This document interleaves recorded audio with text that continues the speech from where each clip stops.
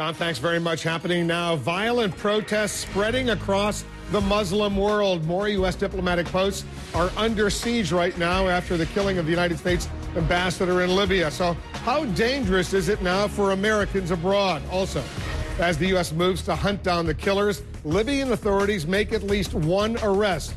But was it a mob attack or something much more ominous? And Mitt Romney's taking heat even from some Republicans for his harsh criticism of President Obama's foreign policy. Is he ready to dial back or double down again? I'm Wolf Blitzer. You're in the Situation Room.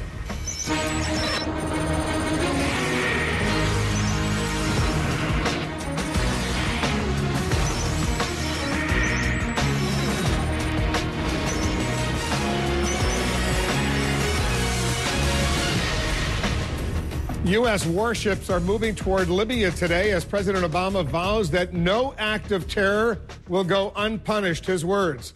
But in the grim aftermath of the U.S. consulate attack in Libya, which left the U.S. ambassador and 3 other Americans dead, there are still serious questions as to which group was responsible. Meantime, violent protests sparked by an anti-Islamic film spreading across the Muslim world today in Cairo. Crowds have again gathered outside the U.S. Embassy right now. They've been throwing rocks and firebombs as police answer with tear gas. In Yemen, police opened fire to disperse rioters at the U.S. Embassy, where a security wall was breached. Security officials report 4 deaths.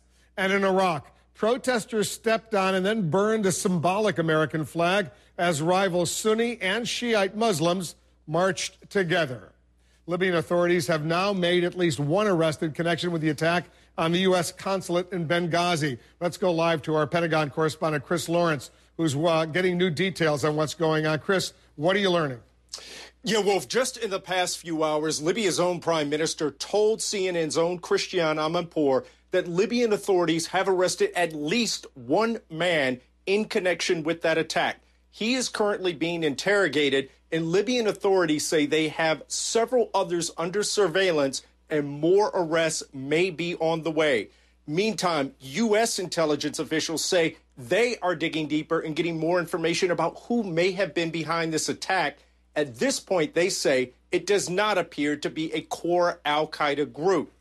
Wolf? What does that mean, a core al-Qaeda group? Because we've heard al-Qaeda affiliate groups, al-Qaeda inspired group. What does that mean, a core al-Qaeda group? They think it's very possible that this could have been an al-Qaeda inspired group, some group that is not directly affiliated with the hierarchy of al-Qaeda, but does support the aims and ideals of al-Qaeda.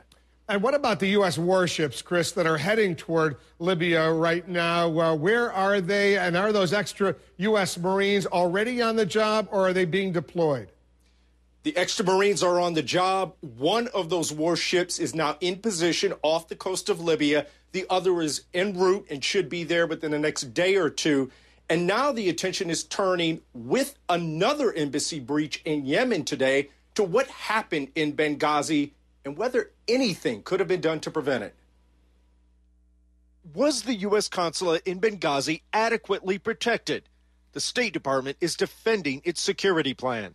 A robust American security presence inside the compound. Libyan security guards man the outer perimeter. As you move further in, there are contract guards hired by the State Department. U.S. special agents are the last line of defense inside the hard line. A congressional source says during the attack, at least 4 State Department security guards and 6 Libyan government guards fired at the attackers. Another 8 to 10 American security guards were at an annex building 2 miles away. We determined that the security at Benghazi was appropriate for what we knew. And just last month, a security briefing provided to Congress found the number of security disruptions is smaller than might otherwise be expected in a post-conflict environment awash in weapons and dominated by dozens of armed groups. A quick reaction force of 50 Marines arrived Wednesday and are guarding the main U.S. embassy in Tripoli. But a former diplomatic security service agent says temporary setups like Benghazi don't usually get Marine guards. It's not viewed the same. You don't have standards that are put into place which includes setback from the roads and ballistic window film. So when you start looking at these temporary kind of arrangements, it's very, very difficult to kind of protect. He says there were other factors in going with a smaller security footprint. There's a lot of politics that's going on behind the scenes with the various rebel groups, who's in charge of the country on any given day, the relationship that we have with the Libyan government, the perception of committing U.S. Marine Corps, regardless of the fact that they're there fulfilling a very specific duty. It becomes very, very political. We're told the investigation into what happened will ask the questions about the vetting that was done for the Libyan guards. Always difficult in a situation like that where you're post-war, but the country is still very unsettled. We also know that several U.S. troops and units around the world have been notified they may be moved to U.S. embassies around the world to beef up security if needed, Wolf. Chris Lawrence watching this important part of the story. Thank you. Meanwhile, U.S. diplomatic missions around the world, they are potentially bracing for trouble. President Obama has ordered all U.S. embassies and diplomatic posts to review security and increase it if necessary.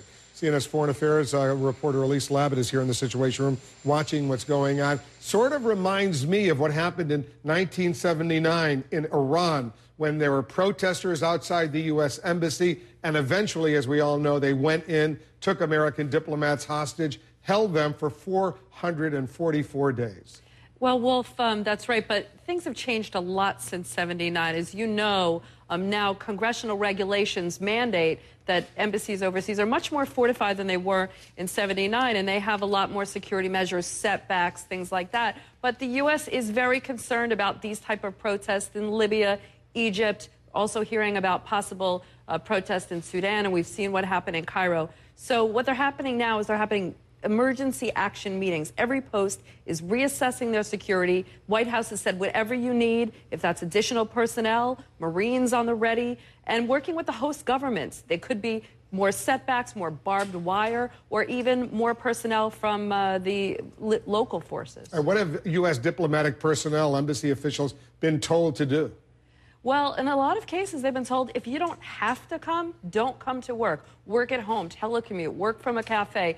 Might not be so best to have all of our personnel in the embassy right now. And they've been sending out numerous messages to U.S. citizens overseas in areas where they know there's going to be some protests to say, listen, stay away from the embassy. If there's an emergency, we'll come find you. And what are embassy personnel doing to try to calm down some of those protesters and tell them, you know, the U.S. is not the enemy. They've got other issues to deal with. It's a real administration-wide effort, Wolf. You know, State Department diplomats are combing social media websites, online sites, trying to counter this negative information about this film, about the Prophet Muhammad, to say, listen, the U.S. is not responsible. We've seen the Muslim Brotherhood, for instance, on some of its Twitter feeds, putting out messages of condolence on one, calling for protests on the other. They're also working with host governments to say, listen, we've stood by you through these revolutions. You need to stand by us and make a stand. And lastly, they're talking to imams. They're really concerned about Friday prayers tomorrow, looking to make sure that nothing gets out of hand. Because in the coming hours, this could dramatically escalate as we get closer and closer to those Friday morning prayers. Elise, thanks very much. Disgusting and reprehensible. That's how the Secretary of State Hillary Clinton is labeling that anti-Muslim film. But can't she convince the Islamic world that the U.S. can't really do anything about it? And a major move to boost the U.S. economy, what it might mean for your money and your job.